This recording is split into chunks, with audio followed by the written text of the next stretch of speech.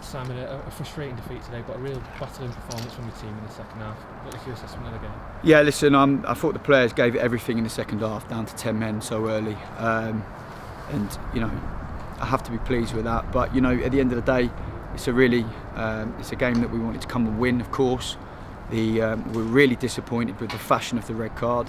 You know, it's a committed moment in the game, you know, from a player who's just trying to win the ball, you know, not recklessly at all. So we're disappointed with that, and it obviously it's had a major impact on the game. But look, to stand there and say that, you know, the lads haven't worked as hard as they could in the second half would not be true. So I have to focus on that, and we go again on Tuesday.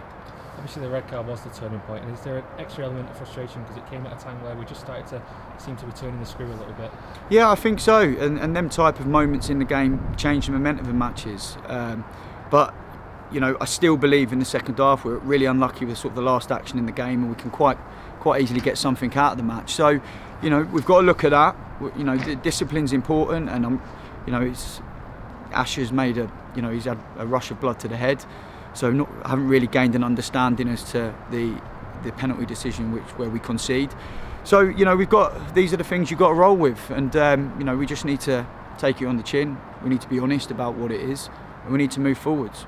Obviously, you don't want to make excuses. There were a couple of penalty shouts in the first half. What did you make of them? Yeah, we should have 2 penalties, you know, without any shadow of a doubt, in particular the Paul and Ash Palmer.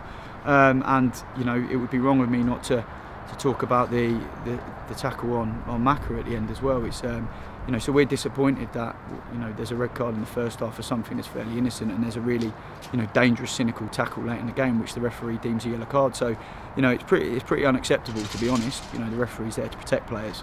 So I'm very angry and disappointed with that, but I absolutely won't hide behind, you know, refereeing decisions with results. So, but we've just got to remain calm and positive and graft.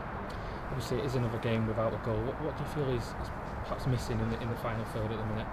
Well, certainly a player after the red card today. You know, 2 of them games with, you know, he's not scoring. We're down to 10 men.